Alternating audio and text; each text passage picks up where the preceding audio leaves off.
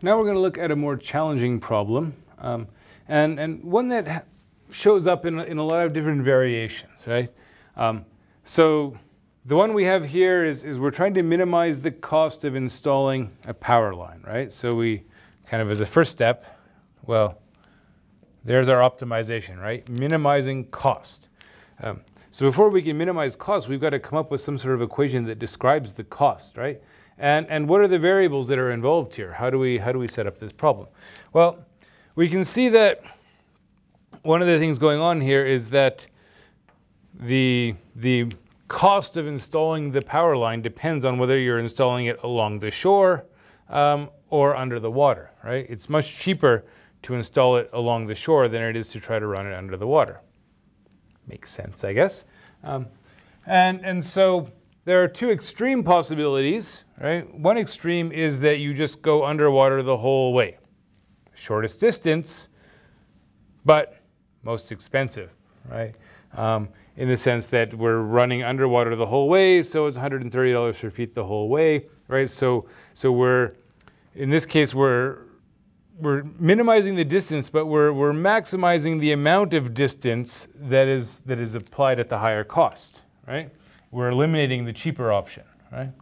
On the other hand, we could minimize the amount that goes underwater by going all the way until we're directly across from this facility and then going up.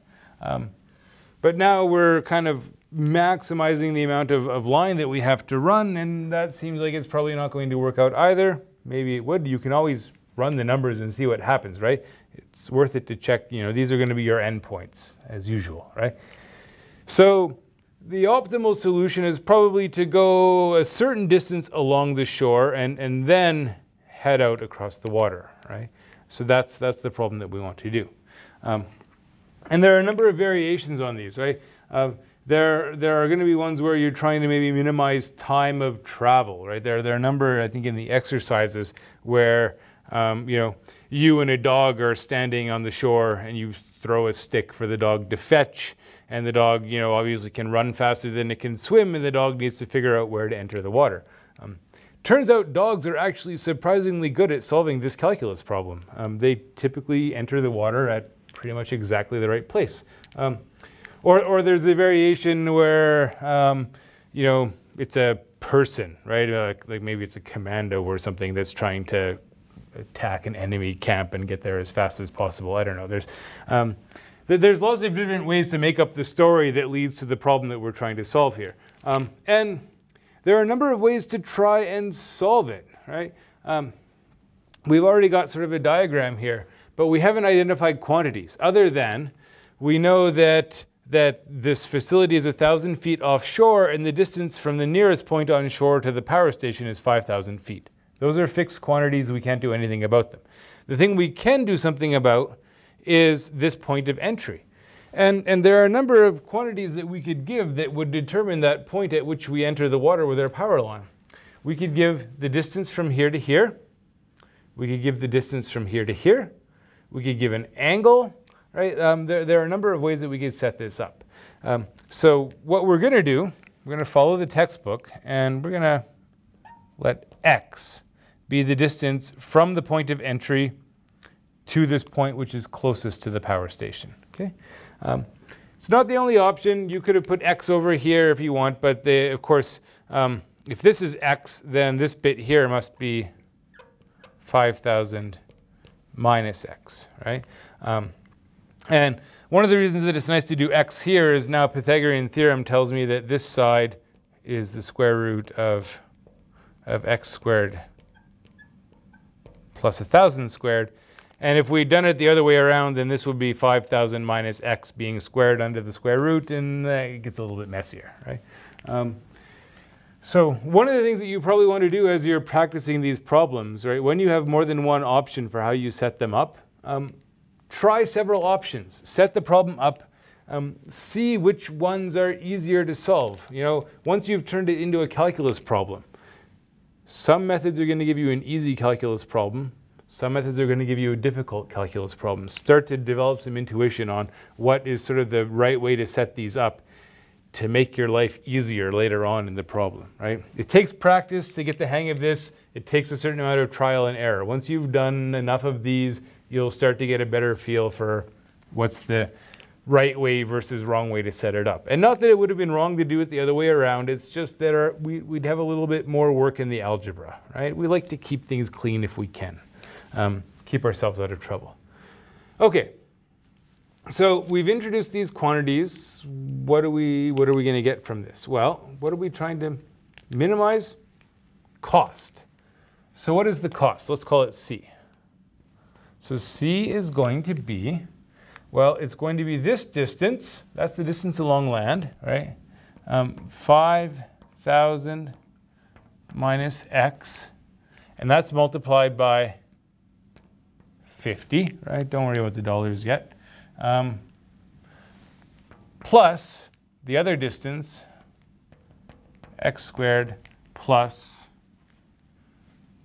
1,000 squared, and that's multiplied by 130. Okay, right? Distance in feet times price per foot gives us the cost, right? One of the things that changes if you're doing those kind of minimizing the time problems is that you end up having to do some division here, right? Because when you're solving for time, you know, so if speed, of course, is distance divided by time, right? And so then time is going to be, right? So yeah, right? If you're trying to minimize time, time is going to be distance over speed. You start dividing by some things. Sometimes it gets a little bit messier. So this is not so bad. We've got things sorted out. And already this depends on only one variable, right? X. And we can also say that X must be somewhere between 0 and 5,000, right? Those are sort of our two extreme cases. X equal to 0 is when we run it all the way to the closest point and then go across. X equal to 5,000 is when we just go straight underwater the whole way. Okay, so if we want, we could work out, well, what is C of 0, right? We can work these out. C of 0 is going to be 50 times 5,000 plus 130 times, if X is 0 here, square root of 1,000 squared is just 1,000, 130 times 1,000, right? So we can work that out. So this is going to be 250,000, right? So 5 times 5 is 25,000 times 10. And then this is going to be 130,000. So this is going to be 380,000. Seems like a lot, right? C at the other end, 5,000. Well, then we're doing 130 times the square root of 5,000 squared plus 1,000 squared, which is 130. We can take out 1,000. Leaves us with 5 squared plus 1 squared, 1,000 times the square root of 26. A little bit bigger than 5, right? So 130,000 times something that's a little bit bigger than 5. So this is something which is bigger than 650, you know. Okay. Big number. Definitely not the optimal solution. So optimal solution must occur at a critical number, right? Let's look for it. So C prime is going to be what? Constant, 0, minus 50x, okay, plus. So remember that this is power 1/2, right? So power rule says 130 times 1/2 times x squared plus 1,000 squared to the minus 1/2 times the derivative of the inside, which is 2x. So try to clean this up. Minus 50x plus. Those 2's cancel, right?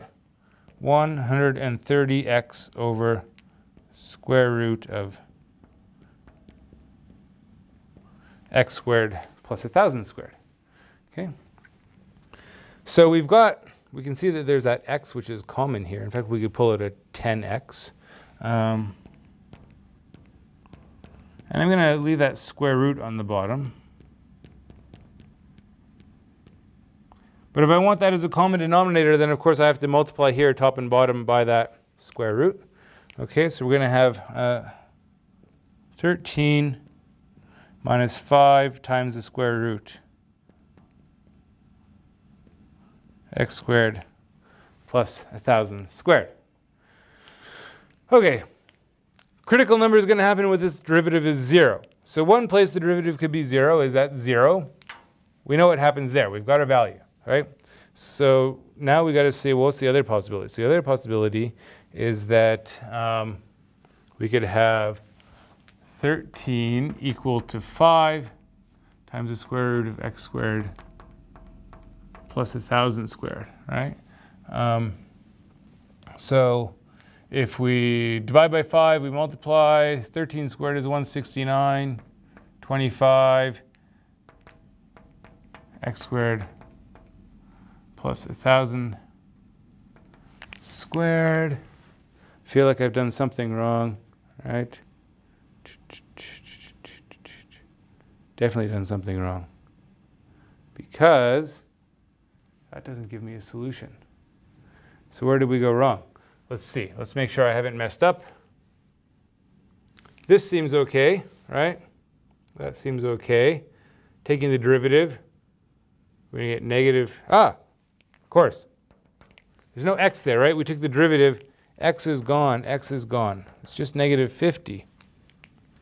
So there is no x here. Okay, so let's try to be better at math. C prime is going to be, so we're going to have that 1, well, let's pull out the 10 still, but then we're going to have 13x minus 50 root x squared plus 1,000 squared over the square root of x squared plus 1,000 squared. All right, the algebra gets kind of gross on this one. So now that puts an x there. All right. Okay, now that makes things a little bit more interesting. Keep that 25 over here. 25x squared, 1,000 squared times 25. Okay.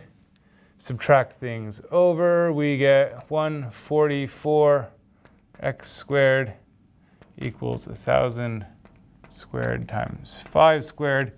We take square roots. 12x is equal to 5,000. So x is 5,000 over 12. So we should go 1/12. So this x should be 1/12 of the distance, right? And last thing to do, of course, and I don't have a calculator handy, so I'm not going to do it. Last thing to do, take that number, plug it back into the original function, see what value you get out, make sure that it's less than 380,000 and 650,000. I'm quite confident that it will be. Again, if you want to verify that you've got a minimum, you can come down here and you can check to see that indeed your derivative is going to go from negative to positive at that critical number so that you've got a minimum, right? You can double check that.